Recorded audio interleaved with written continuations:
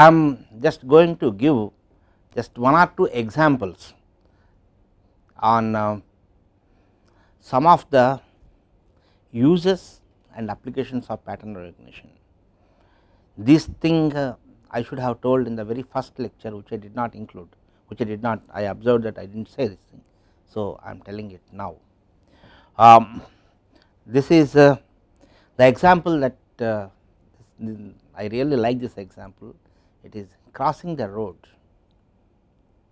Crossing the road. So, suppose you and your friend, you have gone out and there is a road in front of your IIT.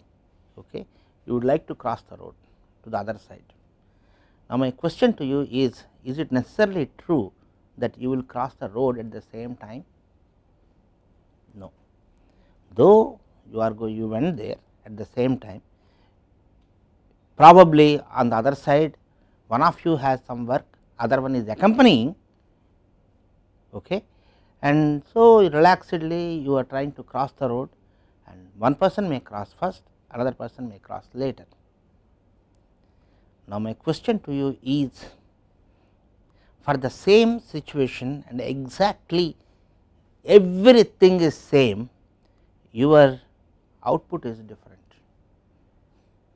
If you look at it from the point of view of you need to make a judgment, or you need to make a decision, everything is same, but the judgments are different,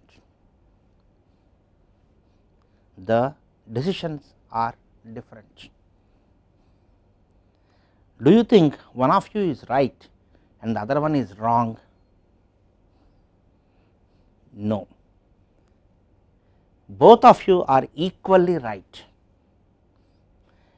This is an example where exactly for the same situation, in every respect everything is same, but you have two equally good answers. You have two equally good answers. Now, let me tell you some things regarding this. When you are making the decision, note that your information that is given to you, one car is coming from on the other side, you have looked at it, maybe 2 or 3 cars. Do you know the speed of the car exactly? No. Note that a person who never drove a car or who never drove a vehicle can cross the road. A person who has driven a vehicle, probably he or she has some idea about the speed of the vehicle, but even if a person has not driven any vehicle whatsoever, he or she can cross the road. An illiterate person can cross the road. A child of age 7 or 8 years can cross the road. Now, you want to write a program for crossing the road. How do you write it? The input to this is not precise. Is the input precise? No, the input is not precise, and in fact, is your logic precise? No, even then you are able to cross the road. This is a nice example to say that many times human beings have imprecise, imperfect and imprecise, imperfect, ambiguous information, and from there we make judgments and we go ahead. One of the aims of pattern recognition is to model this imprecision, ambiguity, and to make a system so that the system works. Note that the decision, the output need not be unique.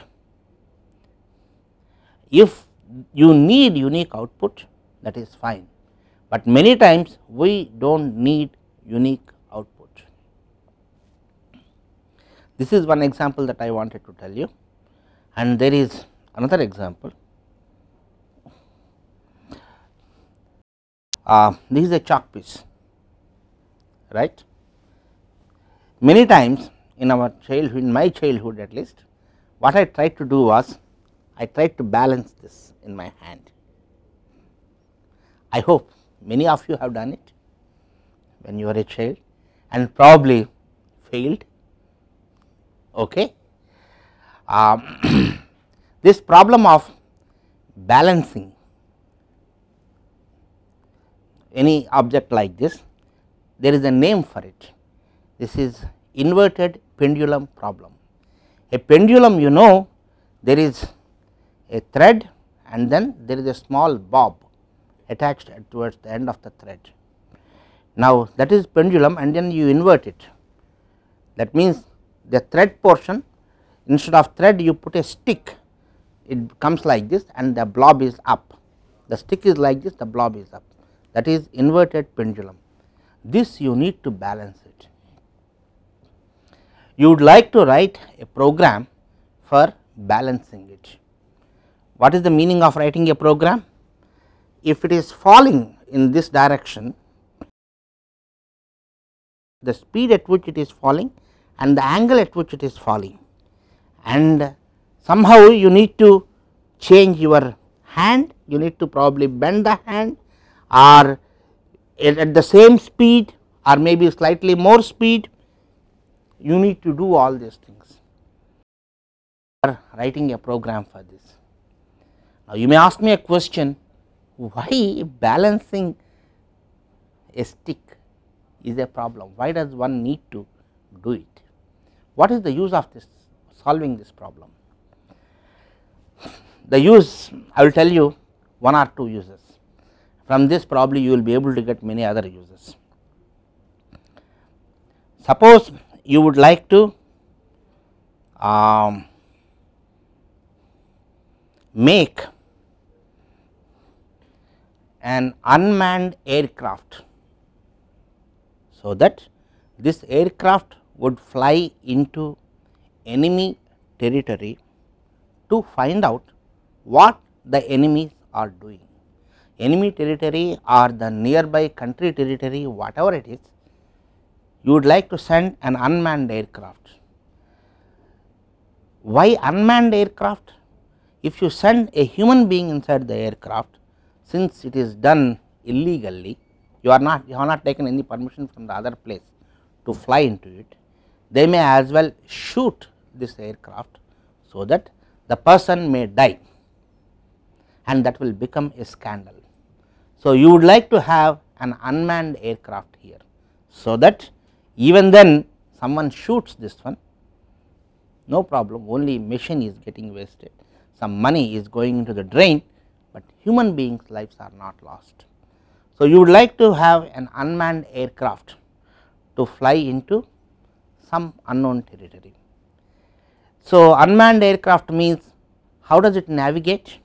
Again you need to have some sensors, and then the sensor is going to get the input and some decisions are to be made. Note that many of these decisions which must be taken, they are to be taken very fast, because the object is moving, the aircraft is moving, it is not standing still. Aircraft is moving, suddenly it sensed something there, okay. Then immediately it needs to change the direction, there something it has seen, immediately it needs to change the direction. That is very similar to, this is falling, you need to change it, again something is happening, you need to change it. Have you understood what I wanted to say? If you solve this problem, then the similar logic you can apply to solve the problem of having an unmanned aircraft. I mean, how do you actually collecting the information is one part, analysis and interpretation, and you need to have actually an online algorithm for doing this thing. So, that problem is very much similar to it. This is about aircraft. Similarly, you may want to have unmanned trains. Anyway, unmanned trains are there in the world. Train is moving and then there is a signal, it needs to stop, and there is a bend. There also the information, how much bend is there. You see, you may not have the exact value. Similarly, when you are taking a photograph from such a distance to the earth from low flying aircraft, you may not have the exact information. There is ambiguity present, but you need to write your rules based on those ambiguities. If you have something precise, it is fine, but you cannot guarantee that everything that you are able to sense is precise, or you cannot guarantee that, and you need to work on these imprecise things.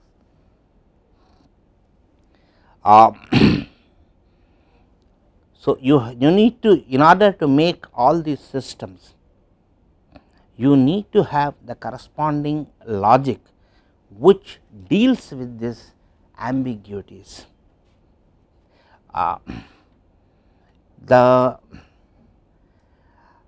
It is very easy to say that you need to have logic which deals with these ambiguities, that is very easy to say, but I do not think till now we really have the complete logic.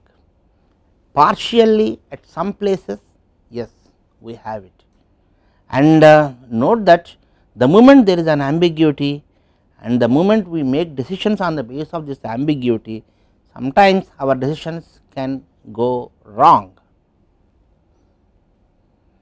It is not necessarily true that every time the decisions are right. Then there is a very basic question. The very basic question is, if you want to ensure that no decision would be wrong, then can you do it? And if you cannot do it, that means you are able to, you are saying that some decisions can go wrong, then how much percentage? And once you decide the percentage, do you have the corresponding logic automatically? See, these are all very big questions for which till now there are no answers. Till now there are no good answers, and I mentioned in one of the first lectures, first few lectures, 1 or 2 lectures, I do not remember, compared to the aim of what we want to achieve in pattern recognition, what we have achieved is only epsilon. Compared to what we wanted to achieve, what we have achieved till now is only epsilon, and in that epsilon we will be teaching epsilon here.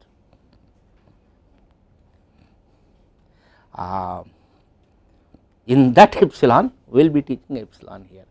I think that is it. Given a data set, how do we know that we need to do clustering? This question can be put in many ways. Suppose your data set is say like this.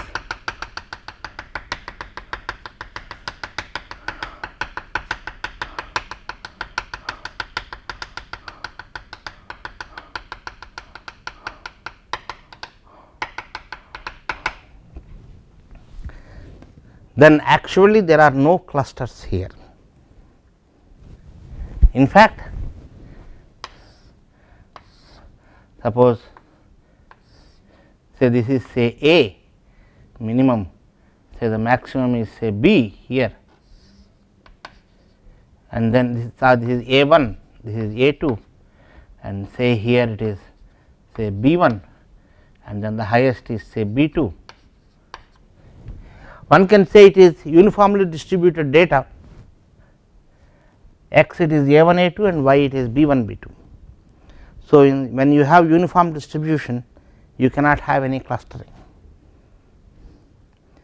So, the first question is, if you are given a data set before you want to apply any clustering algorithm, what you need to first find out is whether the data has clusters. One way of putting it is that check whether the data follows uniform distribution. If the data follows uniform distribution, then there are no clusters. How do you know whether the data follows uniform distribution or not? For this, you need to refer to Dupes and Jane's book on algorithms for clustering data, where they discussed all these tests, whether the data follows uniform distribution or not. How do you judge it? Those tests are given there. Now, so the first one is that the data should have at least one cluster. What is the meaning of the data having one cluster? Suppose the data is say unimodal data, mode is only one, say something like this.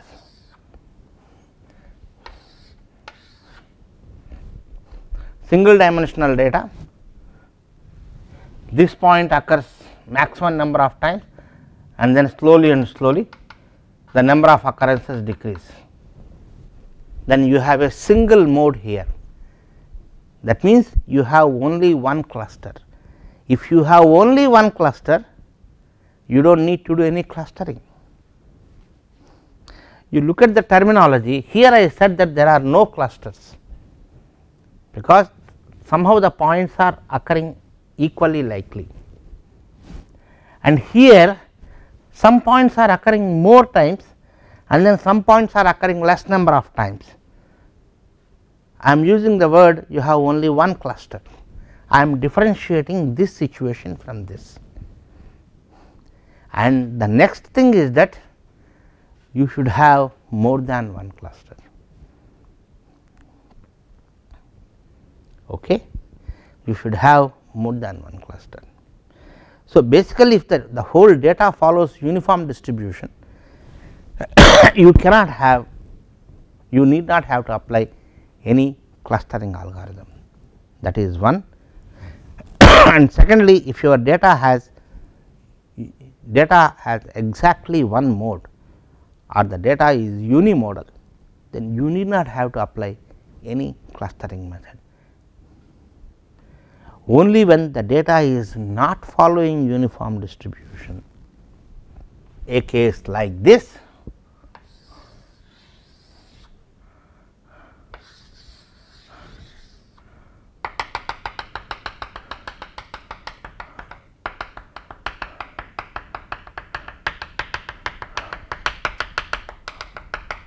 okay.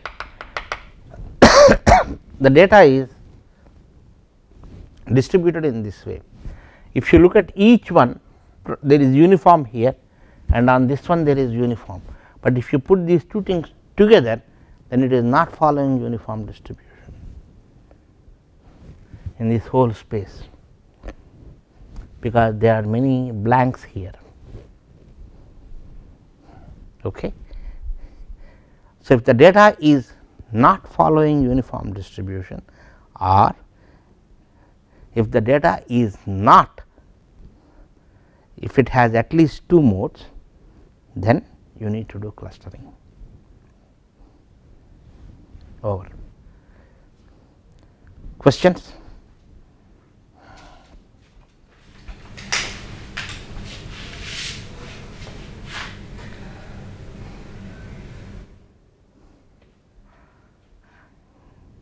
You do not know what to ask, fine.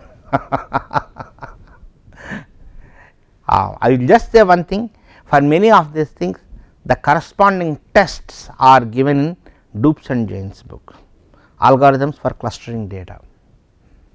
All the statistical tests you will find there.